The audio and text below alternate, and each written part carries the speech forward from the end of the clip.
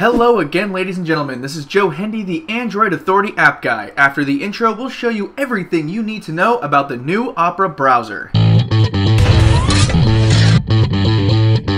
Let's start with some new features. The first thing you'll notice when you open up the new Opera browser is the speed dial feature. This is kind of like a bookmarks page. You can add frequently visited sites, visit the Opera mobile store, and even supports folders. Right next to that is the Discover feature. It has the bones of being a really great feature. It's essentially a news feed that lets you check out some big news from various topics. You can change the topics it displays to show off the stuff that you're interested in. Unfortunately, you can't narrow it down any further than that, so you may be stuck with generic news. Perhaps our favorite new feature is the off-road feature. When activated, this nifty feature loads only the essential content of a website. This allows for a much faster browsing experience, and if you're in an area with spotty internet connection, it can help load those websites the 2G coverage probably wouldn't normally load. Along with these new features, Opera has a full-featured web browsing experience. It definitely loads websites faster than the old Opera did, and with things like a dedicated download manager and a new, more ergonomic design, it makes the Opera experience a lot better than it used to be. The new design deserves some mention here. It goes with the standard top bar with the address bar, the tabs button, and the menu button all at the top. In the settings menu, you can actually change this to move all this stuff to the bottom of the screen if you prefer bottom bars. To the left of the address bar is a plus button where you can save a page for offline viewing or add it to your speed dial, which is pretty nifty.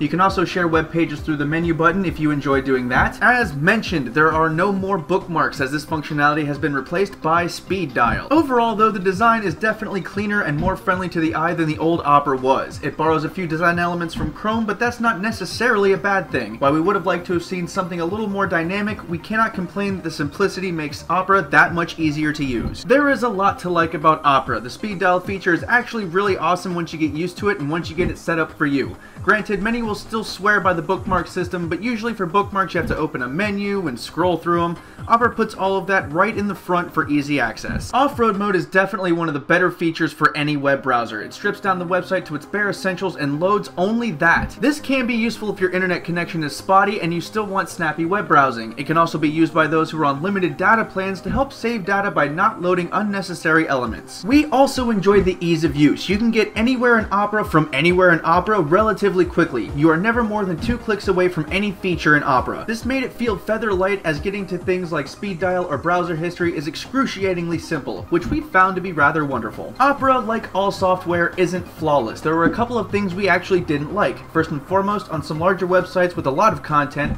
scrolling can get a little jumpy until Opera loads the full site. So, on a few occasions, you may be stuck waiting for the site to load all the way before smooth scrolling can happen. The only other real downside to Opera is its Discover tab. It has so much promise, and if it were more customizable, it'd be a feature we could rave about. Unfortunately, in an app whose strongest feature is simplicity, Discover suffers from being too simple. Aside from these minor issues, we found that Opera was an enjoyable browsing experience. It's definitely better than it used to be, which is great news for Opera fans. It still ranks among the best web browsers out there, so if you're starting to get tired of the one you're using, it's worth giving Opera a shot. Once again, I'm Joe Hendy, the Android Authority App Guy. Feel free to subscribe to our YouTube channel and check out our social media links in the video description.